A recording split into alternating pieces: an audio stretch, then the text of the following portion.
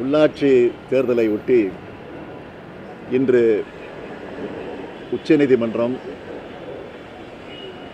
ஒரு மிகப்பெரிய தீர்ப்பை முதலமைச்சர் எடப்பாடி பழனிசாமி சொன்னது போல வரலாற்று சிறப்புக்குரிய தீர்ப்பை உச்சநீதிமன்றம் இன்று வழங்கியிருக்கிறது. ஜனநாயகத்தை காக்கக்கூடிய வகையில் அந்த தீர்ப்பு அமைந்திருப்பது உள்ளபடியே வரவேற்கத்தக்கது. திராவிட முன்னேற்றக் கழகத்தின் சார்பில் அதை நான் மனப்பூர்வமாக வரவேற்கிறேன்.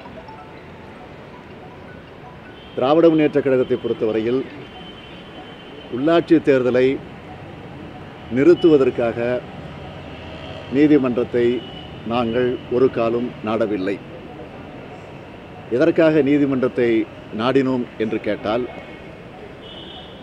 தொகுதி வரையறை சரியாக இல்லை, இடஒதுக்கீடு என்கிற அந்த நிலையிலும் ஒரு முறையான நிலை இல்லை. இது ஏதோ இன்று நேற்றல்ல, 2016ஆம் ஆண்டிலிருந்து தொடர்ந்து திராவிட முன்னேற்றக் கழகம் அதை வற்புறுத்தி கொண்டிருக்கிறது. ஆக அப்பொழுதே நாங்கள் இது குறித்து நீதிமன்றத்திற்கு சென்றிருக்கிறோம். அதற்கான தீர்ப்பும் இன்று உச்சநீதிமன்றத்தின் மூலமாக அந்த தீர்ப்பு நமக்கு கிடைத்திருக்கிறது. ஆக நீதிமன்றத்தை பொறுத்தவரையில் திராவிட முன்னேற்றக் கழகம் எடுத்து வைத்த அந்த கோரிக்கையை, அந்த நியாயத்தை தெளிவாக புரிந்து கொண்டு பல்வேறு கேள்விகளை உச்சநீதிமன்றத்தினுடைய நீதிபதிகள் அரசையும், தமிழக அரசையும், தமிழக தேர்தல் ஆணையத்தையும் பல கேள்விகளை கேட்டிருக்கிறார்கள். அதில் சில முக்கியமான கேள்விகள் என்னவென்று கேட்டால், புதிய மாவட்டங்கள் என்று பிரித்திருக்கிறீர்களே, அதற்கு வரையறை முறையாக செய்யப்பட்டிருக்கிறதா? தேர்தல் அறிவித்ததற்கு பிறகு தேர்தல் நடக்கும் என்ற ஒரு சூழ்நிலையில் புதிய மாவட்டங்களை பிரிக்க வேண்டிய அவசியம் என்ன? ஆக குறுக்கு வழியில் சட்டப்படி இல்லாமல் இந்த தேர்தலை நடத்திட வேண்டும் என்று நீங்கள் திட்டமிட்டு இந்த காரியத்தை செய்திருக்கிறீர்களா என்று வெளிப்படையாக உச்சநீதிமன்றத்தில் இந்த கேள்விகள் எல்லாம் அரசிடமும் தேர்தல் ஆணையத்திடமும் கேட்கப்பட்டிருக்கிறது.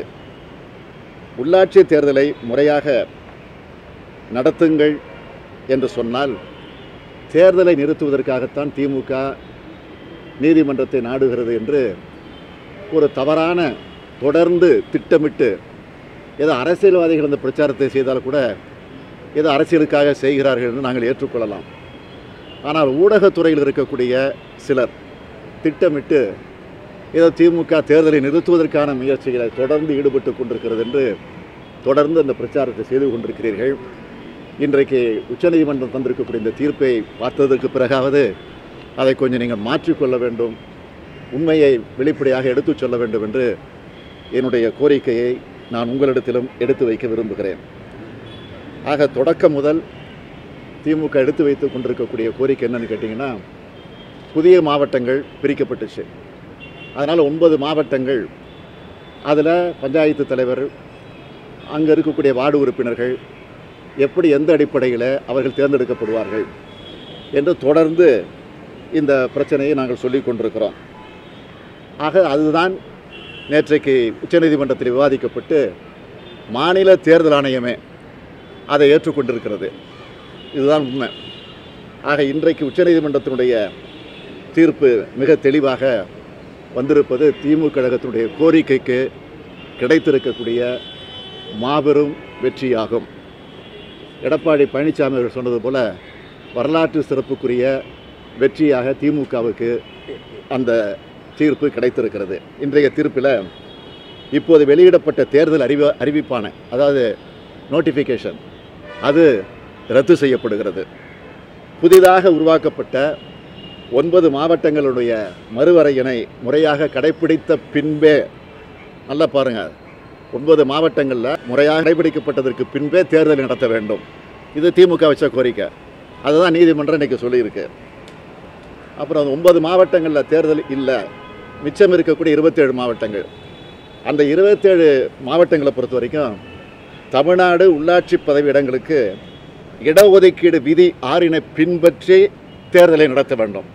அதை அங்கேயே ரிசர்வேஷனை கொண்டு வந்துடணும், கொண்டு வந்து முறைப்படுத்தணும் அப்படிங்கிறத சொல்லியிருக்காங்க. இதுதான் திமுக வச்ச கோரிக்கை. எனவே இப்போதாவது உச்சநீதிமன்ற தீர்ப்பை இந்த அரசு அல்லது அரசோடு கூட்டணி வச்சிருக்கக்கூடிய இந்த தேர்தல் ஆணையம் அதை கடைபிடித்து ஜனநாயகத்தை காப்பாற்ற, உண்மையான உள்ளாட்சி அமைப்புகள் அமைய தமிழ்நாடு மாநில தேர்தல் ஆணையம் நடவடிக்கை எடுக்க வேண்டும் என்று நான் கேட்டுக்கொள்கிறேன். மக்கள் சக்தியை தெம்பு இருந்தால், திராணி இருந்தால் முறையாக தேர்தல் நடத்தி இந்த அதிமுக ஆட்சி சந்திக்கணும்.